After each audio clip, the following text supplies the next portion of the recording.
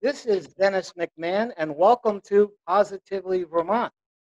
And today we are going to be speaking with Suzanne Snyder Johnson of a very interesting organization called Sail Beyond Cancer, which is a program uh, providing a unique water aspect experience for the entire family. So welcome, Suzanne.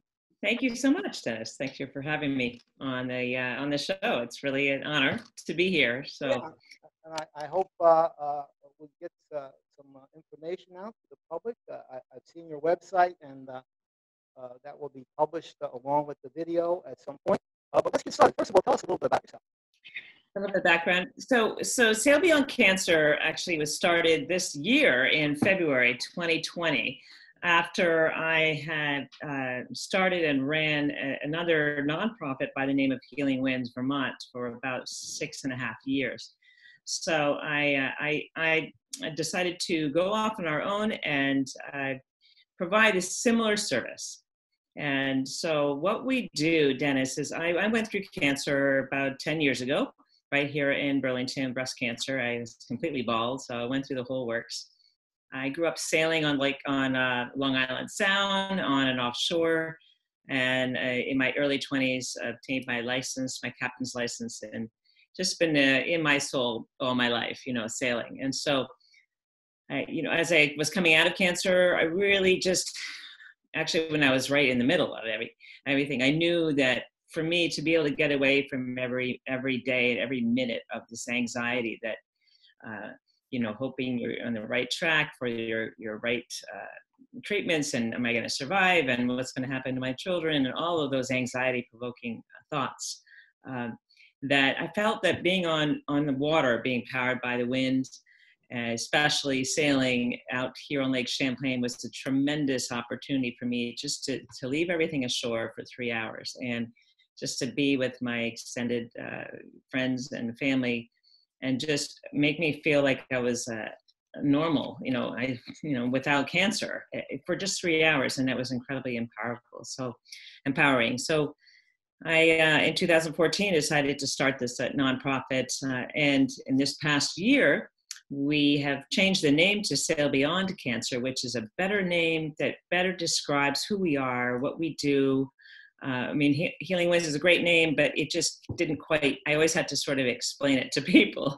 Right. So I really wanted to have something here that was easy to identify with immediately. And actually, you can see sort of behind me, I have a couple of code flags. This is you'll see what the actual trademark and the logo is. We're going to talk about that in a minute, but that's how it started. And so for me, it was people who are just getting diagnosed with cancer, are going through chemo or in radiation or hospice, the people who are actually in it, are dealing with this thing day in, day out. It's their private 3-hour sail with anybody that they want to take with them, up to about 8 people. And so it's sort of a private let's get away, let's get escape on Lake Champlain, and regroup and honor that person that asked us to be there. And that's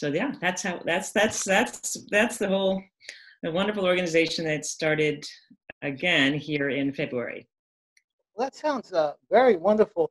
How would you, as someone who does it, describe the experience, and how does that help somebody who's facing that particular problem? A very, very good question. To answer how it helps somebody, for one thing, it just helps them physically to detach. It's amazing how when you're on a boat, many of us have had the opportunity to get on a motorboat or even just something. Once you detach yourself from land, there's just something symbolic about just leaving everything there, and just get away. So for that person who's dealing with this day in and day out, it really is insistent. And it's wonderful to be able to be out there with people that you just adore you and love you and want the best for you. So what happens out there, Dennis, it's really pretty cool, is that this is an opportunity for someone to say, nominate you or refer you to come to a sail with us, as we think you would have a great time, and we're going to suggest that they ask you to come out.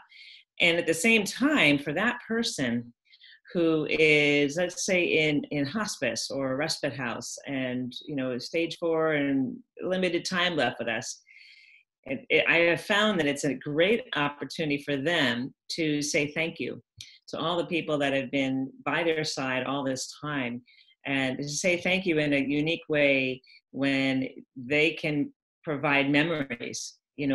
So being with us is an opportunity to say thank you to their family, and also have a wonderful time outside, and it's a positive and uplifting memory of this, that this person is providing for their family while they're still here. And so there's this wonderful, these two things that are happening out there at the same time. And then Mother Nature just does her thing, just being out there is really very incredibly moving. So, yeah. You described the route you take. Where do you go? Do you go across to New York, or where on the lake do you have any special spots? It's a very, very big lake, of course. And where do you go? How far do you go? Good question. How far do I go? So we tend to go 3 hours at a time, because we find that that's about the right time. That it takes about an hour for people to really just let loose and just relax and not worry, right? We have captains, and we have a 2 crew, so we have three total crew that are really there to be there for these people. And with 3 hours here on Lake Champlain, Dennis, we have prevailing winds that come from the north, or they come from the south generally in the summer. I mean, that's pretty much, within reason, right? But that's pretty much the deal. So we have pretty much found that, that's a big lake, right? So, 9 miles across there at the widest part, 57 miles long. And so we really can go out. We tend to go out depending on the waves and the wind. We will often go around Juniper Island, sometimes go into Shelburne Bay, and sort of really depends on the wind and where it'll take us, because the whole point is to turn off the engine, get the sails up, and allow Mother Nature to really bring this boat through the water.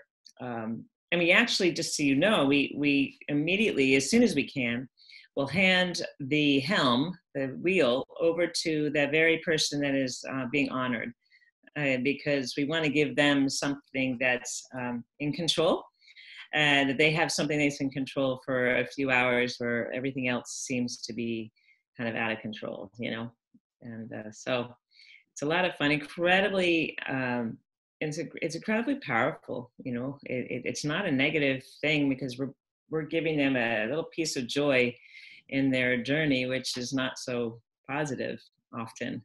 So Do you have your own vessel, or what vessels do you use? So yes, well, Healing Winds has their own vessel, and so Sail Beyond Cancer, we just started up here in 2020, and we are going to have a vessel. We don't right now, but all the vessels in this organization, in the past organization, have been donated, and so the actual organization owns the vessels. And so what that means is that we get to sail 6 days a week, and sometimes up to 3 times a day. And so it's amazing. Last summer, for instance, with the Healing Winds, we went on 91 sails, and we took about 595 people out. So I anticipate that absolutely happening here again with Sail Beyond Cancer. And our captains are pretty qualified. They're all either Coast Guard licensed captains or have been, or really know what they're doing. And with Sail Beyond Cancer, we take pride in providing tremendous training for them before they get onto the boat. Rather than just sending people out, there is a training that goes through. That you really have to know kind of what to say and when to be quiet, and when obviously have compassion. But just making sure that we're providing the best possible sail every single time.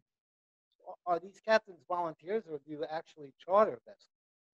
No, so this is all a volunteer-driven nonprofit, which is so wonderful, because many people have been touched by cancer. I don't know whether you have or not, but it's everywhere. And So it's a great way for people to give back, and in their time. We have up to 20 captains and probably 35 crew or so that we vetted, and that we really want to make sure that they're feeling really good about being out there, which they always do. But so yeah, it's all volunteer. I mean, with Sail Beyond Cancer, we have one staff member. We'll probably end up having two as we get up and running more. And it's just great for people to know that this is what we're doing here on Lake Champlain. So Now, how does somebody coordinate this? It does sound like a massive operation. You're running almost your own liner service in a way. But how does this get coordinated? How do you get this how organized? does it work? Is that what you said? How does it How's get it organized? Yeah. Yeah. So I think it was a little bit hard for me to hear you. Sorry. I think you said, how is it organized, or How is it organized and coordinated? Coordinated? Yes. Okay. So the staff member is our scheduler, and what happens is we have a board of directors here, and just like any nonprofit, we are a 501c3. So we're fully, part of the IRS, and, we're all legitimate. And so anybody can nominate anybody, or, refer anybody to come sailing. And then we coordinate with that person what's the best day, of the week that they can come out sailing with us. And then they're kind of charged with coordinating who they want to have come with them. Right. So then we leave it up to them once they gather their friends or family, then they will call us back, or we'll call them back, and we'll coordinate a day and a time that works best for them, Dennis. We tend to sail the exact same time each day. So we know that on Fridays, we leave at 10 a.m. or 2 p.m. or 5:30. So you have three choices. The weekends tend to be the most coveted times, to go, because it's easier for friends and family to take off from work, or are available to come and sail with you. So it's a pretty good, well-oiled machine at this point. We've taken, with the other organization, we've taken about 1,800 people out sailing. 1,800. So it's just amazing. Yeah, it is just great. So I fully anticipate that we'll be busy, if not busier, here on Lake Champlain as well. So it's exciting. A lot of this is electronic. We get all the waivers signed before they get on the boat. What's different about this type of organization, it's a nonprofit, we don't take any money to take somebody out sailing. So we're not a charter company like the Friendship Sloops or Matias, or any of the other places here in Lake Champlain. It's a free service that's supported by individual donations, family foundations, corporate grants, that sort of thing. So very similar to Make-A-Wish, if you think of Make-A-Wish or Habitat for Humanity, so it's a service that we provide, but it's a free service. So, what that happened, that makes it all work, right? If it was a charter company, it would be very expensive to do. Imagine that's amazing. And I know the difficulties of sailing itself, but also the back end of it. All the coordination, and also inspections, and making it ready, or running. It's goes with boat owning. But now, when a vessel goes out, how many people do you take, and how many people can you take? Let's say someone has a big family, that kind of thing. Well, thank you. That's a good question too. Well, right now, of course, the Sail Beyond Cancer, because we are looking for the type of boat we want. We've really figured out what works best here on this lake. So, we're looking at probably a 40-foot vessel, which will accommodate, for here, that's big. But, you get off of Lake Champlain, a 40-foot vessel is not really considered a very big boat. But in any case, we have one captain that's in charge, and then we have two crew members, Dennis, one of which is considered a first mate, which is essentially that captain's right-hand person, right? And that first mate is qualified, skill level is very high. and for sailing. And then we also have a second crew member, which is sort of like I would say we call him an ambassador, but it's almost like a cruise director. That person can, loves, I mean, we all vet people, we train them all, right? Everybody is compassionate, but that person's job is to really be sort of the liaison between the group and, getting sunscreen, getting water, getting whatever else that they might need. They can go up and down, there's a whole down below, of these boats. There's bunks and bathroom and, they're pretty good size. But so that person's really there to be the point person. We all talk to everybody, but as your role, that's, the captain's role and the first mate's role. Their primary role is to make sure that every sail is by the books, exactly the same protocol, U.S. Coast Guard compliant. Being a captain myself, it's so important to have safety matters and training done well before anybody gets on that boat as one of our crew, because that is the program, Dennis. Those 3 hours. So what about explaining what's going on? Is there sort of I think everybody could use this, a little bit of an educational component, explaining what's going on with the vessel, but also what are they seeing out there? Some of the historic aspects of Lake Champlain. Does any of that type of thing go on? Yeah, that's a very good question. It's interesting. I can't wait to get you out. You have to come out as one of my crew, okay? Because it's very interesting. It goes against what a lot of people think. Okay, when you go out on a sailboat and you're on a chartered sailboat, you are there to be sort of entertained in a way, right? Your job as captain and crew is to say, well, that yellow buoy over there represents a sunken ship, and this is the whole history on this boat.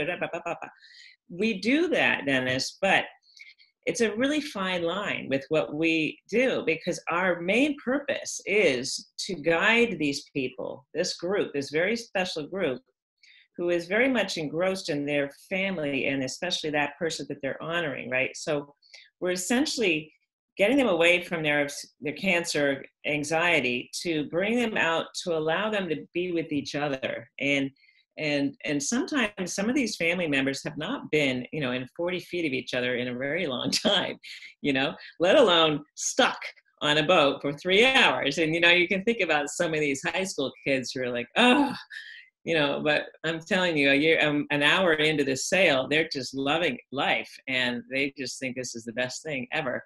So the captain's role and the crew's role is absolutely to have this knowledge, right? We have all the knowledge of the different, the wrecks and, the history of all, and there are definitely people that ask that. But it's a very fine line, because we are not here to entertain them or to teach them how to sail. We'll answer questions, but it's very interesting because, our job is to watch a lot, right? Watch the body language. Some of these families are just hunkered in and have no idea where they are on the lake. They don't care. They're just thrilled to be out there. They have no idea that we're tacking. They don't even know, and sometimes they'll look up and they'll see, oh my God, there's another boat over there. But then they get right back into their conversation, so it is really magical, because it is important to understand what our role is out there. And that's why the training is just so important, And so does that help answer? Oh, absolutely. And I know some of these charters, they'll want to just have a lecture, and people really want to talk, or when people want to talk, they want to maybe hear a lecture, whatever, So it's the flexibility, I think, is important. Enjoy the day, enjoy the moment. Absolutely, probably more important than getting a lecture. And I know this is probably on the website, but what about some testimonials? What types of feedback have you received on this type of effort? Oh my goodness, so many amazing comments. I have a couple of, I'll give you a quick story. I have 100 stories, right? But here's a story of a woman that had nominated her sister, and her sister was in hospice. So we all went out sailing, and it was a really great day, and da da da da. So it was kind of in the August or so. And this is several years ago. But so in October, because the boat comes out of the water, the first week in October, it's too cold up here to sail. So in October, I get a call from the sister, and she says, Suzanne, do you remember me? And I said, absolutely, I totally do. She said, well, I want to tell you that, Helen passed away this morning. So she's calling me to tell me that the very person that we took out passed away. And that was like, wow, of course, I'm just so sorry. And she said, and we're all sitting here in her living room in Barrie, and we're all talking about what an amazing gift you all gave us. And it was something that no other organization has been able to do. And you gave us the gift of memories and time together. And we are so very thankful for that. And we just keep talking about this. And she kept talking about this, right up to the day before she died. And so we just hope that this is something that is available for other families like us. And, in lieu of flowers, can we have, donations? Of course, yes, thank you so very much. But that's the kind of thing that it affects people, and we give photos, Dennis, as well. So the photos are lasting memories of this time together. And another story that was very touching that I love to share is that a friend of mine here in Burlington came out sailing, and she's stage 4 cancer, and she came out with her girlfriends, right? And they had a great old time. I mean, they were laughing and just, having just a ball. And it was really, really wonderful to see. And so we got off the boat after the sail, and everybody's leaving, and we get out onto the dock, and she turns to me and starts crying and gives me a big hug and just said, you have no idea. She said, I felt cancer-free for 3 hours. And, I will never ever be cancer-free again. And just this time to be with my girlfriends and just be, I'll call her Susie, just be Susie that everybody knew. And that all my girlfriends know me as, this is me.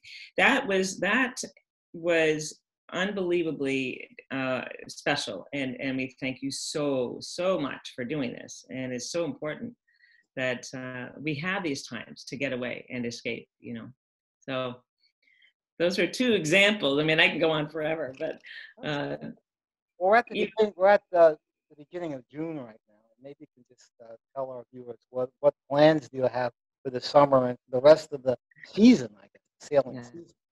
Well, for this season, you mean? Yes. Yes. Well, good question, right? I mean, I honestly believe that we do have, we have a few sails that are scheduled, but they're tentative, because for me, the last thing I want to do is to at all hurt and expose this very, very sensitive population right now, because of course anybody going through cancer, any age, any cancer, which are the people that we serve, right, Dennis? They have no antibody. Everything's shot, especially if they've gone through chemo, which most of them have. And I know this all firsthand, I mean,